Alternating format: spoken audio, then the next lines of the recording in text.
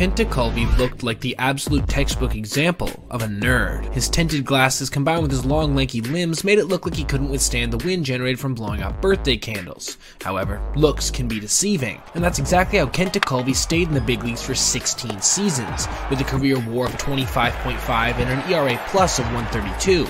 He used deception, and one of baseball's most ultimate forms of it, the sidearm delivery. He barely hit 85 on the radar gun, if that, but his delivery gave him an advantage versus MLB hitters. The fact that among the hundreds of pitchers throwing a year, there's very few who did what he was doing, delivering sidearm offerings routinely.